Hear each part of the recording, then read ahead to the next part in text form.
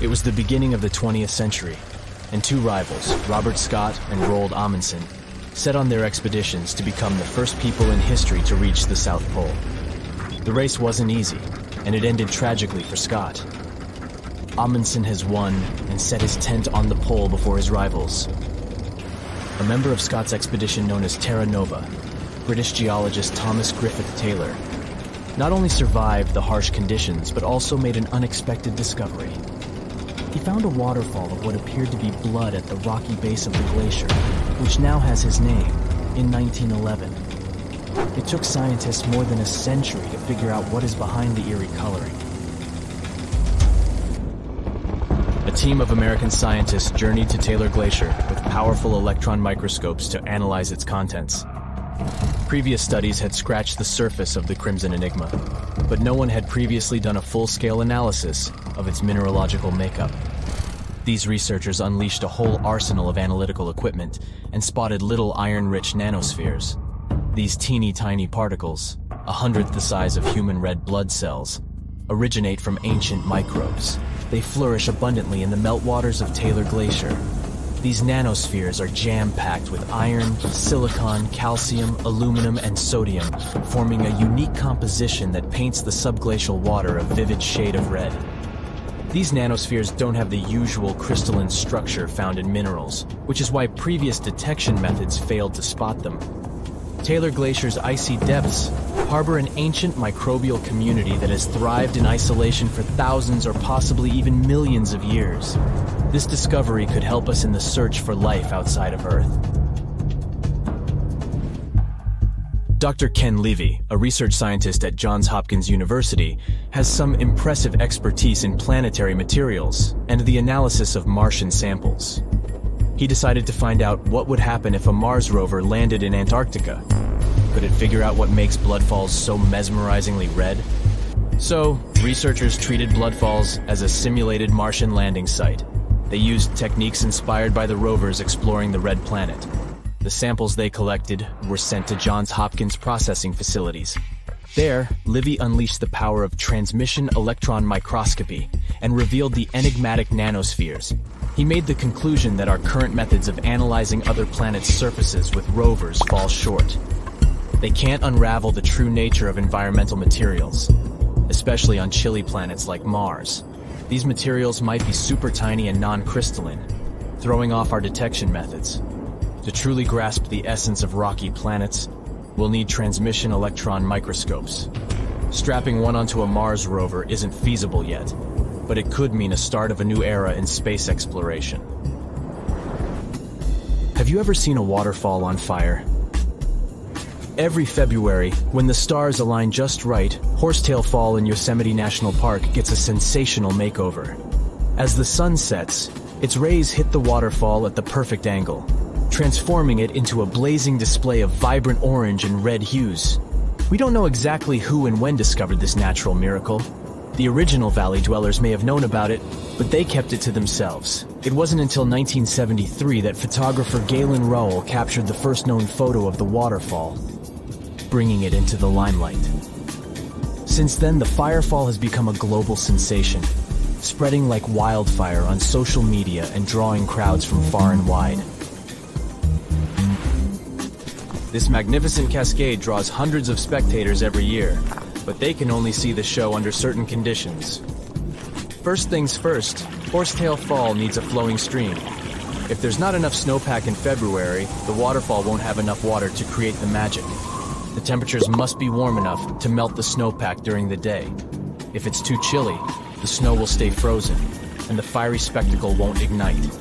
Second, we need a clear western sky at sunset. Those sunbeams need a straight path to hit Horsetail Fall and make it come alive. And since the weather in Yosemite is ever-changing, clouds can magically clear up just in time for the show. If all the conditions are just right, you'll witness the Yosemite Firefall in all its glory for about 10 minutes. The mystery of the sailing stones in California's Death Valley National Park has puzzled scientists for years. Heavy stones seem to have a mind of their own and move across Racetrack Playa, a dried-up lakebed. They leave behind a trail on the cracked mud. There were all kinds of theories to explain this phenomenon, From magnetic fields or dust devils, which are strong whirlwinds, to mischievous pranksters. No one has actually witnessed these rocks in action, which only added to the mystery. In 2006, a NASA scientist named Ralph Lorenz entered the scene. He was studying weather conditions on other planets, but he couldn't resist the allure of Death Valley and those elusive sailing stones. He had an eureka moment while tinkering at his kitchen table with a Tupperware container. Lorenz filled the container with water, leaving a small rock poking out, and chucked it in the freezer. Then he placed this icy construction in a big tray of water with sand at the bottom and gently blew on it. The rock began to glide across the water, leaving a trail in the sand. Lorenz had been studying how ice can make big rocks float and move along tidal beaches in the Arctic Sea. Applying this knowledge, he and his research team figured out that, under certain winter conditions in Death Valley, enough water and ice could form to make the rocks float across racetrack playa in a light breeze. And as they glided, they left their mark in the muddy terrain. The River of Five Colors, Cano Cristales in Colombia, has the unofficial title of the most beautiful river in the world. For most of the year, it looks like any other regular river. The real magic happens between the wet and dry seasons, when the water level is just perfect. This unique river floor is lined with a special plant, and when the conditions are right, it bursts into a dazzling display of colors. Think vibrant reds, stunning yellows, and lush greens, all mingling with the blue water. It's like stepping into a living rainbow with 1,000 shades in between. This phenomenal display only lasts for a few weeks, from September through November. During Colombia's wet season, the river flows too fast and deep, covering up the river floor and denying the plant the sunlight it needs to turn red. And in the dry season, there's simply not enough water to support the vibrant life in the river. So you have to catch it at just the right time. The reason behind Maldivian beaches glowing in the dark at night isn't a mystery, but it doesn't make them any less impressive. It happens thanks to the bioluminescent plankton. These tiny creatures are like little underwater disco balls, emitting a cool blue glow when they are agitated or on the move. Imagine walking along the shoreline and leaving behind glowing footprints. You can even take a night swim amongst these magical plankton. Researchers have discovered that their bioluminescence is actually a clever defense mechanism against predators. When these microorganisms flash their little blue lights, it disorients and surprises their attackers. The plankton produces this light using a chemical called luciferin. These enchanting plankton can appear at any time of the year. The best chances of seeing them in all their glowing glory are from June to December. During this period, there's a higher volume of plankton in the seas of the Maldives, creating the perfect conditions for a luminous show after the sun sets and the night sky takes over. You'll only witness the magic of bioluminescent plankton when tidal currents bring them close to the shore in large numbers. It's hard to predict exactly when this spectacular show will happen, so make sure to do your research and prepare to take photos with a high ISO to capture it, exactly like it looks in travel catalogs.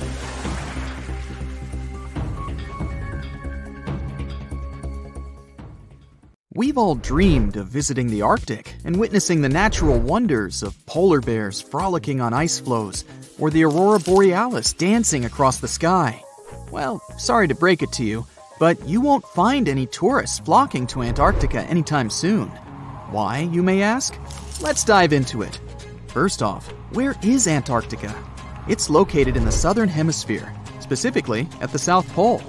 The Southern Ocean surrounds it, and most of the continent is covered by ice, making it one of the most remote and frigid places on Earth. Now, have you ever met someone who's visited Antarctica? Probably not. It's one of the least visited places on the planet, and only a handful of lucky explorers have seen its interior, which is mostly made up of glaciers and ice fields.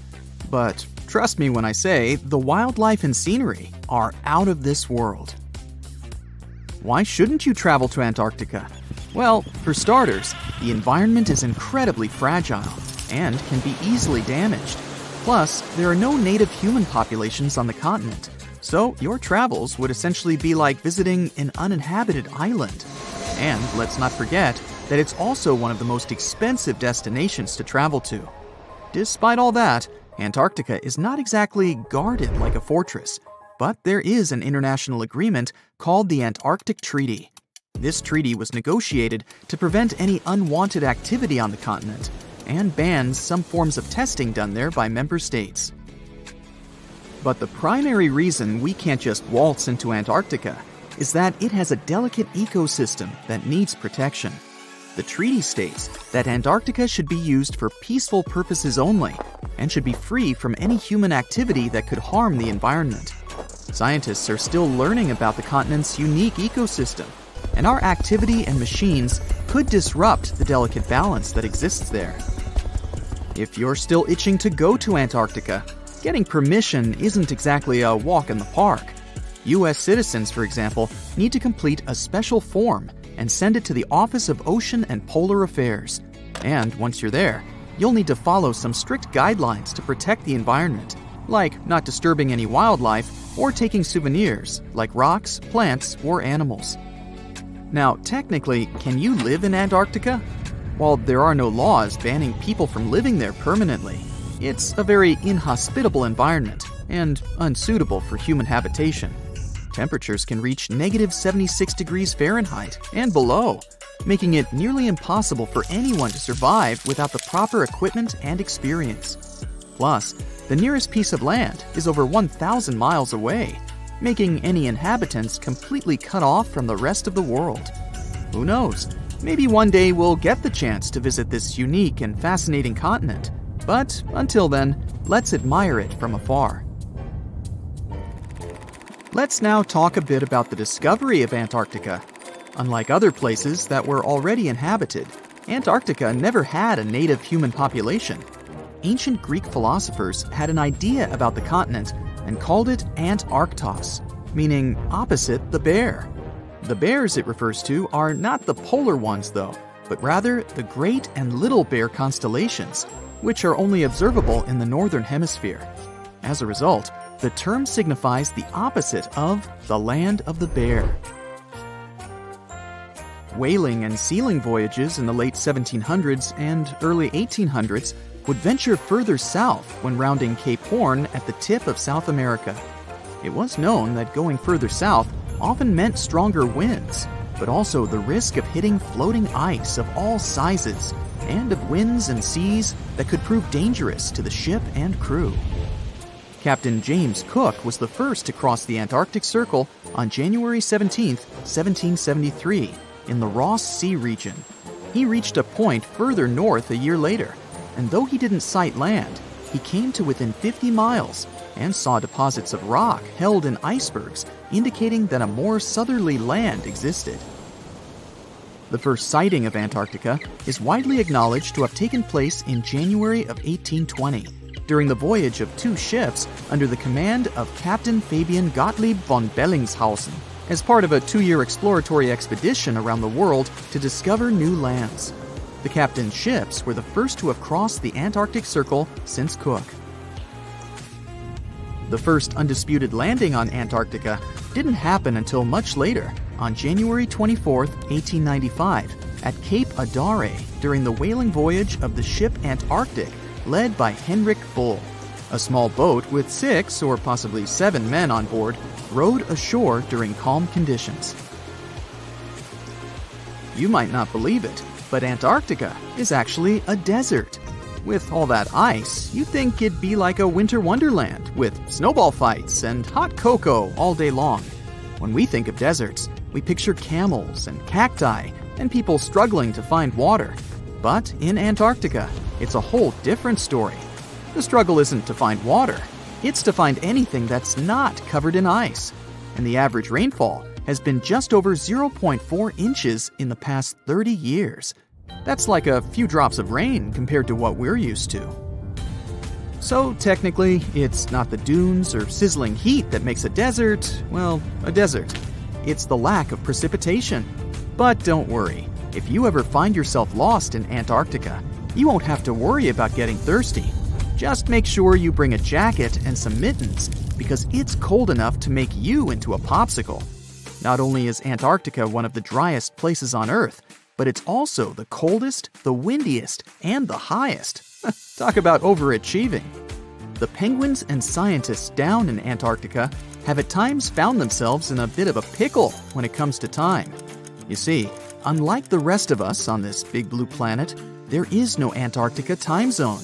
All the lines of longitude meet at a single point at the South Pole, making it a bit of a head-scratcher when trying to figure out what time it is. Now, you might be thinking, but how do the scientists and researchers keep track of time down there? Good question. They typically stick to the time zone of the country they departed from. However, with stations from all over the world on the Antarctic Peninsula, things can get a little wacky. Imagine trying to coordinate with your neighboring countries without accidentally waking them up in the middle of the night. You might think that not much could survive in a place where the temperature is extremely cold, the sun barely shows up, and the wind could blow you away faster than a tumbleweed.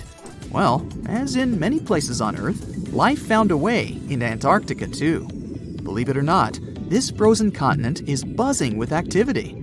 It's home to billions of krill, which in turn attract lots of seals and more penguins than you can shake a fish at. But don't let their cute and cuddly appearance fool you. Penguins are the ultimate swimmers, with streamlined bodies that would make Olympic medal winners jealous. They come ashore to breed and chill, but their real talent is stealing pebbles from each other and forming mathematically precise huddles to stay warm. Antarctica is also home to the largest species of penguin on Earth. It's called the emperor penguin. Sure, these creatures are flightless birds, but that doesn't mean they can't jump. In fact, some of them can leap up to 120 inches.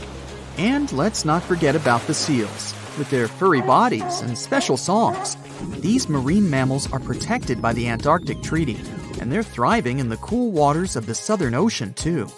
But the real stars of the show are the whales. During the Antarctic summer, these huge creatures show up in droves to chow down on the abundant krill. It's indeed like a whale buffet down there. Do you know that NASA explores not only stars, planets, galaxies, or black holes? Hard to believe, but yes. The agency also works on discoveries here on our home planet Earth. So what has NASA recently discovered? Is there life under the ice? While they were analyzing data recently, they discovered something unbelievable hiding under Antarctica's ice. And this discovery not only changes everything we know about the whole water system of the Earth, but it may also help with research about life in space. Humankind's existence might depend on understanding Antarctica and its secrets. So, the recent discoveries reveal vital information about our survival. But before we continue, let's see how much you know about this place, where it's only ice as far as your eyes can see. Antarctica is one of the world's 7 continents in the southern hemisphere. It's the 5th largest continent in terms of total area, and that means it's almost twice the size of Australia. Want to see real meteorites? Go to Antarctica. Due to its dry climate, Antarctica is one of the best places to observe space. But what's even greater is that you can find meteorites on the white surface of the continent. Scientists have already plucked about 45,000 meteorites from the ice, and they think they can see another 300,000. Since there aren't many terrestrial rocks there, it's easy for them to spot them, thanks to their dark color. Antarctica's dry desert environment also helps preserve them, even the ones that fell to Earth more than 1 million years ago. And can you imagine any volcanic activity in Antarctica? It's hard. But this place is where fire meets the ice. West Antarctica is where most volcanic activity occurs. Scientists recently found that 138 volcanoes exist in West Antarctica alone. Wow! You would think that Antarctica is always cold, but no. Its coastal regions can get as warm as 50 degrees Fahrenheit. But have you ever wondered what Antarctica would look like if there were no ice? It may seem unimaginable now, but it was not always covered by ice. That was 34 million years ago, though, so nobody could tell how the continent's surface would be without the ice. But NASA changed that. They generated computer simulations and created the most accurate map of it as of today. What they saw was incredible. the continent was not flat at all like it seemed. It's pretty bumpy with valleys, rolling plains, and high mountains. But this was nothing next to what they had discovered under Antarctica's ice. So, what is it? Drum roll, please. NASA found 2 new subglacial lakes. And what's even cooler about it is that they spotted these lakes from space. How is that? If your answer is high-tech satellites, then you're right. In 2003, NASA launched a satellite called IceSat. It measured ice sheet mass balance and cloud and aerosol heights. The satellite also helped create the ice-free map of Antarctica. In 2010, the European Space Agency launched the second satellite, CryoSat-2. It was for tracking the changes in the thickness of the ice. Then, in 2018, NASA launched the third one, IceSat-2, a follow-on to the IceSat spacecraft. It measured ice sheet elevation and sea ice thickness. It was NASA's most advanced Earth-observing laser instrument. It delivered the highest precision data. And when that was combined with the data from the other satellites, it was possible to spot these 2 new lakes near a pair of larger ones. But how is it possible that these lakes exist in the first place? The average thickness of most Antarctica ice is approximately 1.2 miles. However, it can get over 1.8 miles thick in some places, especially during the winter. So, you might think that there's nothing under there, but science says otherwise. It's not quite possible to see it with your bare eyes, but the continent's ice is slowly but constantly flowing in different directions under the force of its weight. But scientists could not figure out how water moved for many years. That started to change in 2007, when data gathered from the IceSat provided insight into what hides beneath the surface. They first discovered an entire network of meltwater lakes connected under Antarctica's fast-flowing ice streams, and there were hundreds of them. Scripps Institution of Oceanography glaciologist Helen Amanda Fricker figured that the elevation changes measured by IceSat happened because of the dynamics of these lakes. They did not hold meltwater statically. Instead, they were filling and draining continuously over time through a system of waterways. And as they did that, the ice above rose and fell. But where do they drain? The ocean, of course, and it drains a lot. A recent study, co-authored by Fricker, found that the drainage of one lake flushed as much as 198 billion gallons into the ocean in only 3 days. Countless mysteries about how nature works are still waiting to be solved. But finding the 2 new lakes will give scientists a better picture of how fast the Antarctic ice sheet will change as the climate gets warmer, and how this will affect global ocean currents and sea level rise. The filling and draining cycle of the lakes also cause the ice sheet to suffer cracks and crevices. So, the information they find from these new lakes will also give them a better understanding of the damage on the surface of the ice. They will also be able to assess how this filling and draining system influences the speed at which ice slips into the oceans and seas. And that means they can evaluate how the added fresh water may alter marine ecosystems. This discovery may also suggest whether life is under the ice. Wow! Scientists drilled through about 3,504 feet of ice and found that water samples taken from one of the lakes contained approximately 10,000 bacterial cells per milliliter. Such a high number of bacterial life is a good sign, because that means the icy waters might also support higher life forms, such as microanimals, and one of these new lakes might even be their home. But the most exciting thing is that the new lakes might help them understand whether life on other planets is possible. Scientists believe any life below the frozen surface of the planet Mars might follow the patterns seen in Antarctica's lakes. So, there is a possibility that they might find critical new information on the type of life that may have existed on the red planet. You wouldn't want to be there during the winter, though. The lowest temperature on Earth you can experience is -128 degrees Fahrenheit. In 2010, there was an even lower temperature of negative 135 degrees Fahrenheit. And you may feel this cold much worse due to the strong and dry winds. Did you know that the size of the ice surface on Antarctica also changes throughout the year? It's about 1.2 million square miles during the summer, but when it's winter, it grows to 7.3 million square miles. Yet, despite the change, it remains the largest piece of ice on Earth. Sorry, Arctic, you lose. Do you know these cute little penguins? Consider these animals the locals because there is no native population in Antarctica. It's a no man's land because no single country owns it. But do you know who really owns it? 5 different species of penguins, seals, and killer whales. Ha. Despite the continent's harsh conditions, you can visit it as a tourist for fishing and research purposes. Around 5,000 people reside on the continent during summer at research stations. But when winter comes, the number naturally drops down to 1,000. Antarctica.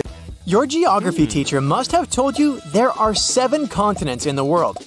In 2017, scientists made an announcement that changed this universal truth: the discovery of Zealandia. They called for a change in world maps and provided us with some proof, of course. First off, let's take a look at the ocean floor near New Zealand. The continental shelves of this mysterious continent are chilling at a depth of around 3,280 feet below sea level. The nearby oceanic crust dives even deeper at 9,800 feet below that. All of that is giving us those continent vibes, with varying altitudes from deep below the ocean to the majestic Mount Cook, standing tall at 12,217 feet above sea level. Brave geologists have gone deep down to collect rocks from the ocean floor. They found that unlike the nearby oceanic crust, which is made up of fresh basaltic rocks, the crust around New Zealand is one impressive mix. We're talking granite, limestone, sandstone, and some ancient rock types that are incredibly ancient. All this screams continental crust. Finally, scientists have discovered a narrow strip of oceanic crust that separates Australia from the hidden land of Zealandia. It means these two are separate continents. 85 million years ago, Zealandia decided to break free from the supercontinent Gondwana. Millions of years later, the Earth's tectonic plates, those puzzle pieces that make up our planet's crust, started throwing a wild party. The mighty Pacific Plate, the heavyweight champion of tectonic plates, decided to take a dive beneath Zealandia's continental crust. This process is called subduction. As a result, the root of Zealandia, that connection to its continental crust, broke off and went into the depths below. So you see now that it takes millions of years and a lot of action for a new continent to form. But what if the impossible happened, and a new continent formed overnight in the Pacific Ocean? The next morning, you'd probably spill your morning coffee while watching the news. For this newfound land to be considered a full-fledged continent, it needs to have a surface area like Zealandia, and be a large, uninterrupted chunk of land with some water surrounding it. And here comes the twist. The Pacific Ocean has an average depth of 13,000 feet. So, if a continent wanted to join the party, it would have to push a whole lot of rock upward, shaping its way to the surface. A new continent emerging overnight would make sea levels skyrocket. We'd have to say goodbye to geographically low-lying countries like Bangladesh, Senegal, and the Netherlands. The ocean currents would be in for a wild ride too. The North Pacific subtropical gyre, a vibrant hotspot for marine life, would be thrown off balance. Those poor marine creatures who rely on the currents for their journeys would need some new source of navigation. Plus, the creatures that live permanently in one place could lose their main food source. Oceans are like global free-for-alls, but with a new continent in play, the countries situated nearby would be willing to stake their claim on this unexpected landmass. This new continent would be a blank canvas. No lush landscapes or freshwater sources, just rock and more rock. So, if you were dreaming of relocating to this novelty, you have to wait for some serious terraforming to make it habitable. But for now, let's go back to the real new continent of Zealandia. It's actually a microcontinent, which is an official word for a landmass that has separated from a main continent. In our case, it was Antarctica, and then Australia. You could say Zealandia is a bit shy, with only up to 7% of its size peaking above the water's surface. But it's nearly 70% as large as Australia in total, and proudly boasts of two major islands we know and love as New Zealand, the North Island and the South Island. Plus, there are many smaller islets. The largest islands have glaciers, like the famous Tasman Glacier on the South Island. Thanks to some glacial action in the past, Zealandia can show off its fjords and valleys. New Caledonia has a tropical vibe with its Oceania and South Pacific connections. The unofficial 8th continent is a hotspot for geological action. Part of it belongs to the Australian plate, while the rest rides the Pacific plate. It has 6 major areas with active volcanoes. And don't forget the geothermal treats. Geysers and hot springs are scattered all over the place, courtesy of the Australian and Pacific plates having a steamy interaction. The underwater world of Zealandia is a treasure chest of mineral deposits and natural gas fields. It's also a scientific playground.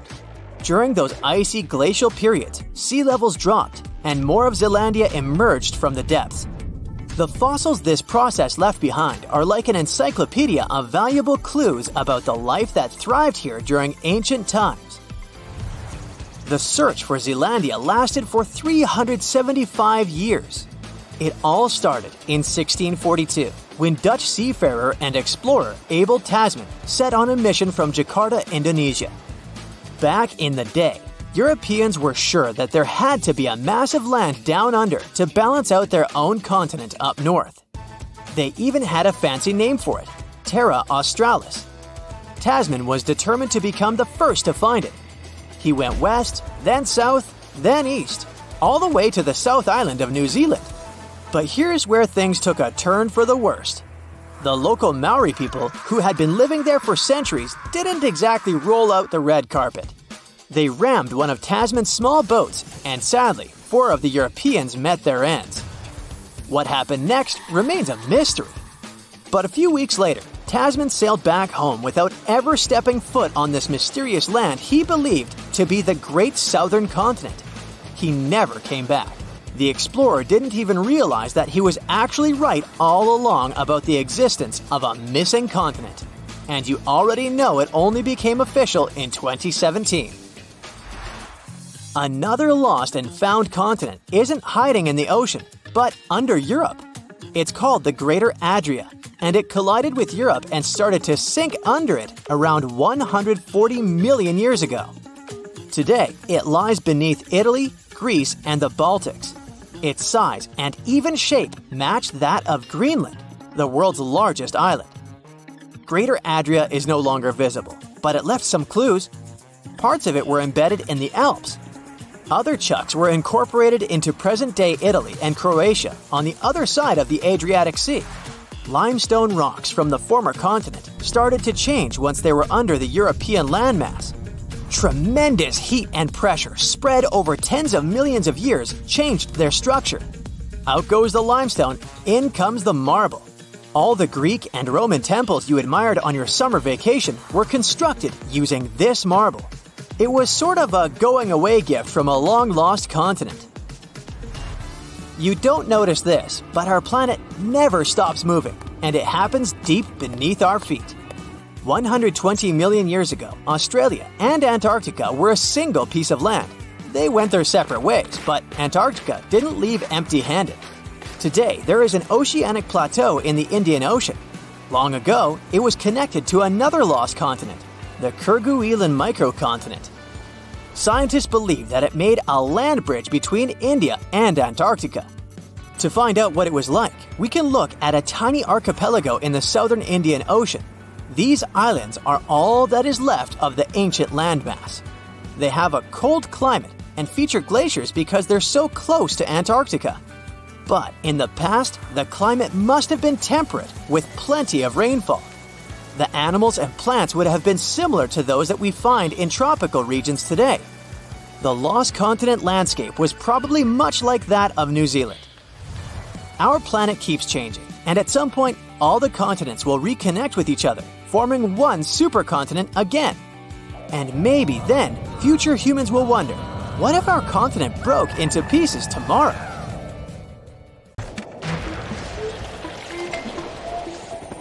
There's not much to do in Antarctica except scientific work. You could check out the wildlife, like some cute penguins and seals, and you'd get to see the occasional whale swimming around. Antarctica is one of the biggest lands out there that's only inhabited by scientists and researchers from all over the world. These scientists dug a hole through some pretty thick ice to study the ancient air and how the atmosphere cleans itself. They used a special drill and dug a clean cylindrical hole 450 feet below the surface. Some of this ice can be up to 800,000 years old and is a good indicator of what the climate was like in the past. It's like checking out tree rings to determine how old a certain tree is, except it's more complicated than that. After the effortless digging, they decided to drop some ice to the bottom of the hole to see what would happen next. They heard some really unusual sounds.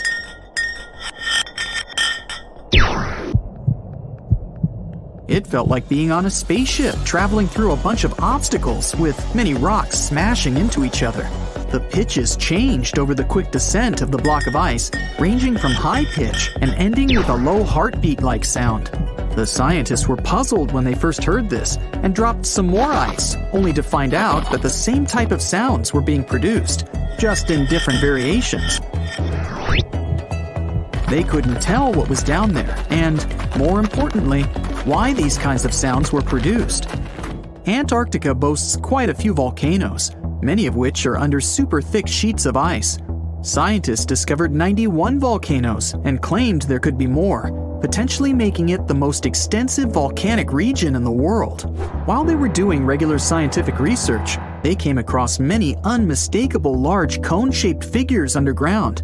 Some were as deep as 2 miles in the ice. Some of the peaks were over 3,000 feet tall and dozens of miles across. But on the surface, it's as plain as a sheet of paper. They may have dropped that block of ice inside an actual volcano that they were standing on, but it's unlikely. Even though the underground volcano presence was discovered by accident, there's a small chance they were actually standing on one where they had their workstation set up.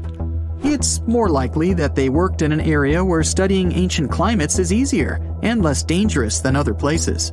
They collect ice samples and study them in a lab. It's like discovering a prehistoric insect embedded in amber millions of years ago when dinosaurs used to roam the land. But instead of little bugs, scientists study ancient dust, air bubbles, sea salts, volcanic ash, and anything else that may have come from the environment. They can practically tell how the climate was during that time. These ice samples might show that Antarctica's western ice sheet melted when the Earth's climate warmed up. If it did, then it's likely to happen again. That would mean sea levels rising, affecting coastal cities and small remote islands. But scientists aren't sure it's true, despite some evidence to back it up. The process of studying ice samples can take a week or even a year, depending on what they find. They crush or melt the sample bit by bit. And like those tree rings, the deeper the layer, the further we go back in time. In order to study ancient bubbles trapped in ice, researchers have to crush the samples under a vacuum hood to keep the air out while extracting the air and putting it in vials. There are various instruments and devices to study the ice samples, but because it's so sensitive to damage, each measurement must be in a clean room setting so that nothing gets compromised. The scientists have to wear proper bodysuits and many layers of gloves and constantly get ventilated. Even something as tiny and insignificant as a fingerprint can ruin a sample. They look for certain patterns to see changes in the atmosphere's composition and temperature. But dropping a few blocks of ice down a hole wouldn't be so bad. The reason why it made such a peculiar sound is the same reason why a moving car sounds different when it's honking than when it's stationary. The scientific word for it is the Doppler effect. It's an obvious change in the frequency of a wave with respect to an observer who is moving relative to the wave source. The effect doesn't mean the frequency of the sound changes, it just shifts. And this can be said about other types of waves, like water and light. But sound waves are the most popular ones when it comes to the Doppler effect. So, when the scientists dropped the ice block down the bottom of the hole, the sound waves traveled back up and bounced around the narrow tube where they drilled. That's why they got the pew pew sound. Let's not forget that this ice block traveled 450 feet beneath us. Oil ships dig holes in the oceanic crust that go thousands of feet beneath the Earth.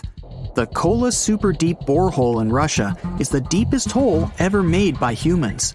It goes more than 40,000 feet below the surface and took almost 20 years to reach 7.5 miles. Below it is only half the distance to the mantle. In terms of the whole Earth, this very deep hole is literally scratching the surface. This wasn't a hole to dig for oil, and wasn't in the ocean either. The drilling was stopped in 1992 when the engineers found out that the temperatures were 100 degrees Fahrenheit higher than they predicted. And then it was abandoned, and it's just been a barren hole now. But that's the closest we've dug to the center of the planet.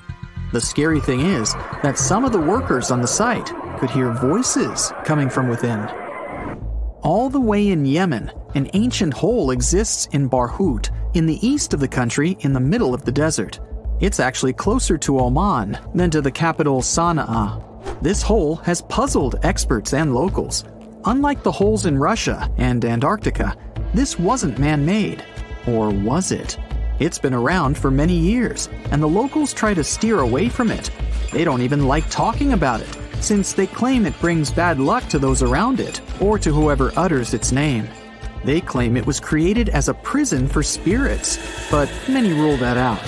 The hole is 98 feet wide and somewhere between 330 to 650 feet deep. You can also hear strange sounds coming from the inside. But according to some scientists, the well has little to no ventilation and barely has any oxygen down there. So it's unlikely that anyone or anything lives down there. The Challenger Deep in the Mariana Trench caught some low-pitched grumble sounds in March of 2016. Some of these grumbles were followed by screeches.